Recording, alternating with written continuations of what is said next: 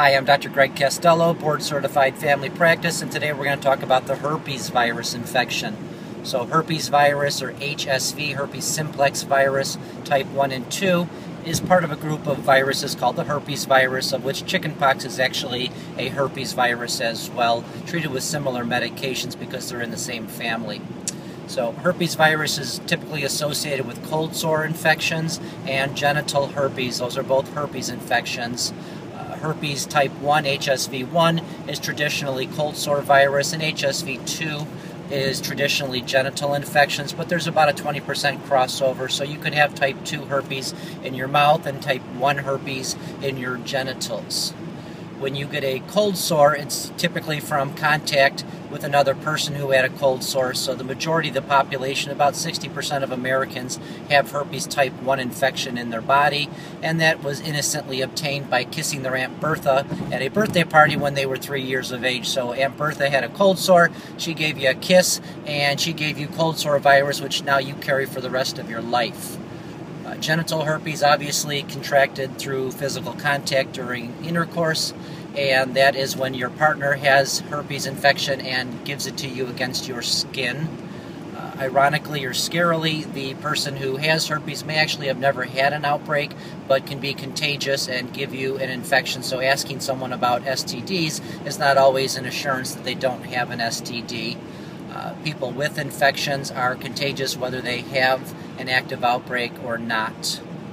There's two different ways to check for herpes infection. One would be to do a blood test, and that unfortunately doesn't tell me a lot of information. It is an antibody blood test that tells me if you've had exposures to herpes, but not if you have active infections, and it also does not tell me where your infection is. So as an example, if you have HSV1 antibodies in your bloodstream, all I can tell you is that you've been exposed to the herpes type 1 infection. It doesn't tell me whether you get cold sores or genital infections, or if you have a latent infection that you've never actually had an outbreak. Likewise, for type 2, you can get type 2 infection in your mouth, so HSV2 antibody in the bloodstream does not confirm that you have genital herpes. The type of herpes you get is dependent on whatever type of herpes the person who gave it to you has. So if your Aunt Bertha had herpes type 2 in her mouth and she gave you a kiss at your birthday party, then you'd have herpes type 2 in your mouth. If you, as an example, have HSV 1 or 2 in your mouth and you have mouth-to-genital contact with someone else, whatever type of infection you have in your mouth, you're going to give to that person. And likewise, if someone gives you contact, then whatever they have in their mouth may go to your private part. So HSV1, HSV2, typically mouth and genitals, and you can remember top to bottom 1 and 2, but that's not a confirmation. About the only time that is actually clinically relevant is if you have herpes infection in your genitals and it's type 1. Type 1 doesn't like to live in the genitals, and you're much less likely to have an ongoing or recurrent infection. The other way that we test for herpes is if you actually came in with a blister. So you have a cold sore or you have a genital lesion, and we take a little swab and we grow herpes virus. We can determine whether that's type 1 or type 2, and obviously we know where we took the culture from, so that would be location specific, and you know whether it's a cold sore or private part infection.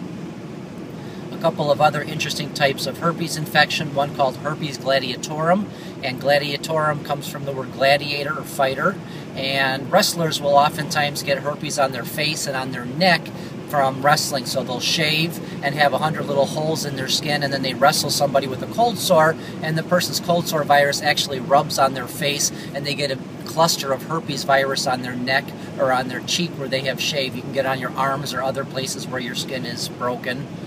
Another one is called Herpetic Whitlow, and this was originally described in nurses who would change the dressings of people with herpes infection, and if they had a little crack in the skin on their fingertips, they would get herpes in their fingers. So you can get herpes in multiple locations, anywhere where you have broken skin and come in contact with the virus, and that would be Herpetic Whitlow.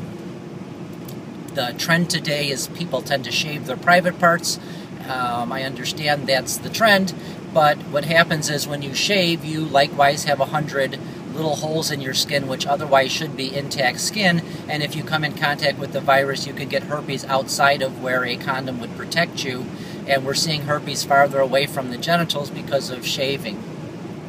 There's a couple treatments for herpes. Famvir, Valtrex, acyclovir are all antiviral medications that can be used. None of them cure the herpes infection. You always will have it. And what they do is they either, when you get an attack, you can take the medication and it'll decrease the severity and the length of the infection. They've also been approved for taking them on a chronic basis, so if you get cold sores 8 times a year, if you take one of these medications every day, it decreases the frequency of cold sores. And they've recently been approved to be taken as a preventative, so if you have herpes and your partner does not, you can take the medication to decrease the chances of giving the infection to your partner. So be careful, there is no treatment for herpes. Once you have the infection, either as a cold sore or genital lesion, you have it for life. The medications suppress the recurrence of the attacks but do not cure you of the attacks. You can be contagious without actually having active herpes, so they've been able to identify herpes virus in people that don't have an active attack, and you can actually have herpes and have never had an outbreak and give it to somebody else. Be careful. Dr. Greg Castello, thanks.